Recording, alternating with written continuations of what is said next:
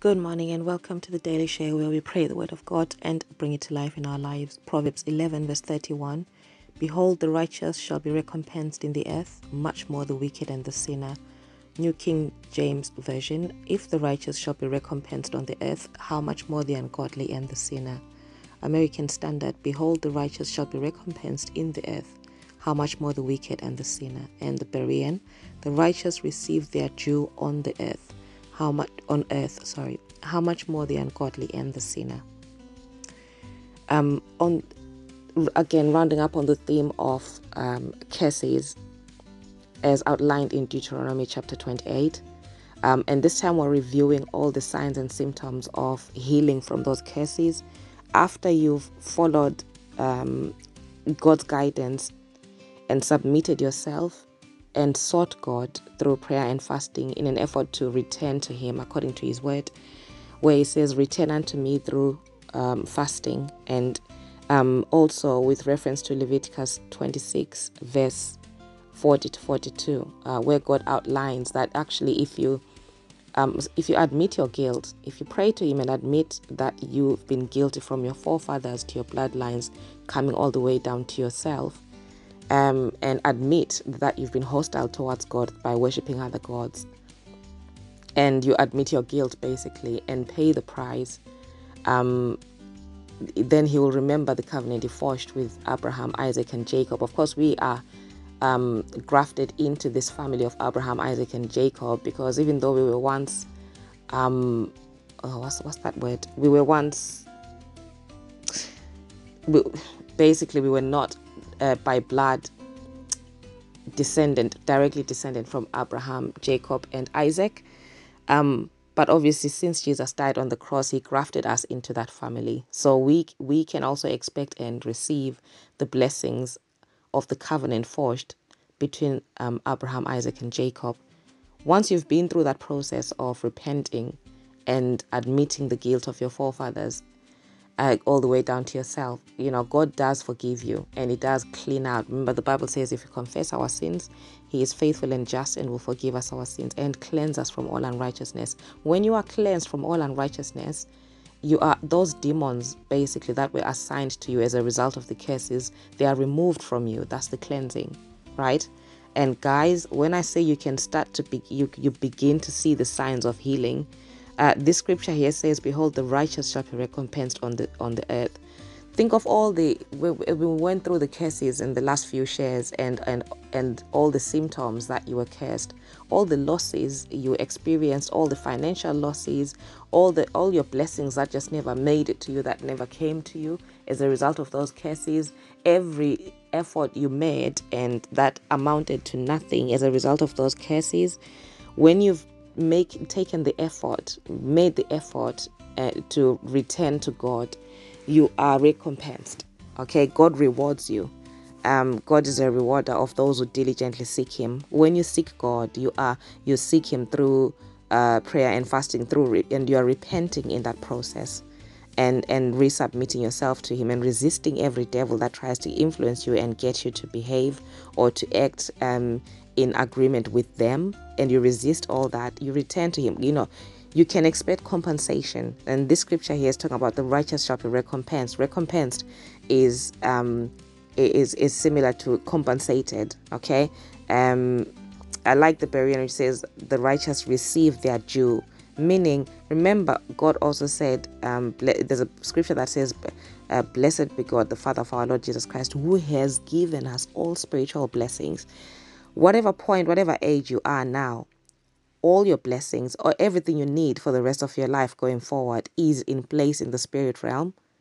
Everything you've needed from the day you were born to this point right now, it was always in the spirit realm. It was always in place in the spirit realm. However, because of curses, those blessings could not manifest in the physical realm. And so it says the righteous receive their due on earth. So when you are righteous, that means you seek God, you walk in the guidance of God, you live righteously, you live in repentance, because you're not going to be perfect, you're going to make mistakes. But when you're constantly repenting, then you can expect the compensation you will receive. It says the righteous shall receive their due on earth. It says, behold, the righteous shall be recompensed in the earth. So you don't have to you can have faith that everything you lost as a result of the curses, it'll be recompensed, it will be compensated to you. And I have a long list here of some of the expectations or the signs of and symptoms of healing you can expect, that I literally just experienced myself, from the differences I felt after repenting. I've shared before, I've given testimonies of some of the rewards I got from the 21-day fast, and then obviously I later on went to do the 40-day fast. But I can also I like to sort of keep reviewing some of the differences that I felt or feel or experienced as a result of just basically returning to God, right? So I'm going to run through the list quickly, starting with a clearer mind. When you're in curses, you don't realize just how foggy your mind is. You can't think straight, and hence you even make more bad decisions in that state. But once you've been cleansed from all unrighteousness, your mind clears up. Okay, you sleep a lot better. You sleep, you have far less nightmares. Basically, you are fearless spiritually, even in your dreams. You're very confrontational. Where witches used to sort of have their way with you, you find that you're confronting them, and you find that you are rebuking them. You find that you're rebuking evil spirits in your dreams using the word of God. So you're fearless spiritually, you're also fearless physically. You're not anxious, to spend money. And by that, I don't mean anxious as in scared. I mean, part of the curses obviously tend to be financial. And part of the ways that you are sabotaged financially when you're cursed is the way you spend endlessly and the way you spend your money without really thinking. Once you are cleansed from all those curses, all that unrighteousness, you find that you are less anxious to spend, right? You're far more steady in your thinking. I remember before my 40-day fast, I used to literally, if I had some money in my account, I would literally, just a spare amount of money that's just there, I felt the need to spend it one way or the other. I just couldn't rest. I had to go out there and do something. It was almost as if it was a cue for me to say, right, go, even if you just go for dinner, or I just had to spend it. I wasn't comfortable just having money sitting in my account, which obviously, as you know, is absolutely ridiculous.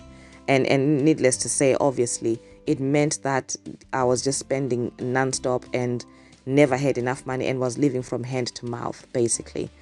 You start to find, now I'm coming out of that, and it's slowly and surely getting better. The anxiety, that need to spend is definitely gone. My mind is just more stable and settled.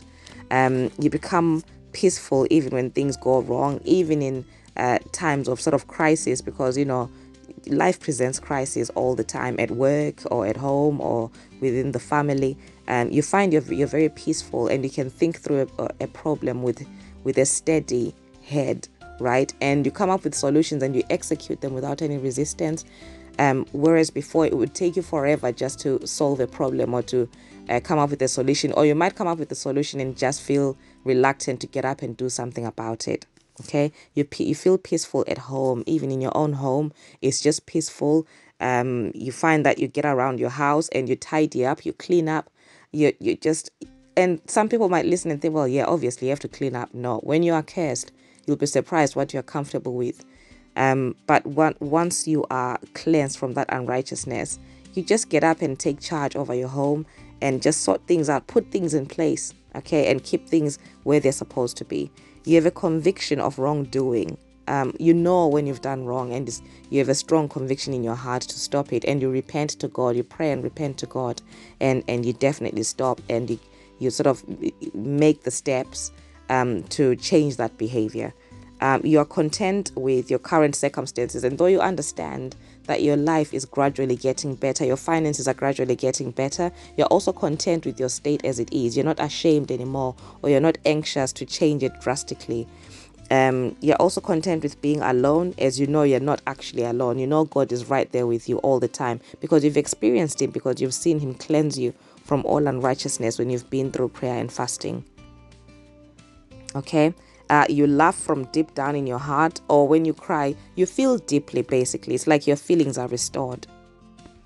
It's like your feelings are restored to back to where the way they should be, the way you should feel. If you're supposed to feel upset about something, you feel genuine upset for it. If you're supposed to feel very happy and joyful about something, you feel genuine happiness and joy. Whereas before you'd have felt sometimes indifferent over situations you should be, concerned about, but you wouldn't even feel a thing. That's a sign that obviously your thinking, your wiring is being modified because you are cursed. So you're not even thinking or giving all scenarios in your life the correct or reaction in order to solve the problem or to do something about it. Okay. You also have you're full of ideas. Like I said, you have a clear mind. You're so full of ideas, and you have the power to execute those new ideas. You have boldness in your dreams. As I said, you be confrontational towards evil spirits, and you have boldness in real life too.